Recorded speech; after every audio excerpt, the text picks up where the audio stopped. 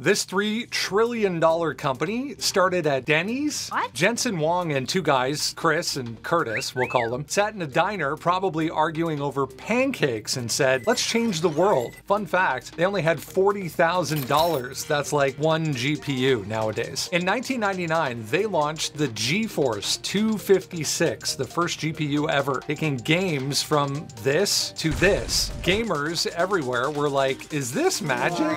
Oh, and if your game still lags, don't blame them. Just upgrade your setup. Nvidia didn't stop there. Now they power self-driving cars, AI, and even me. So yeah, you could say Nvidia helps me sound smarter.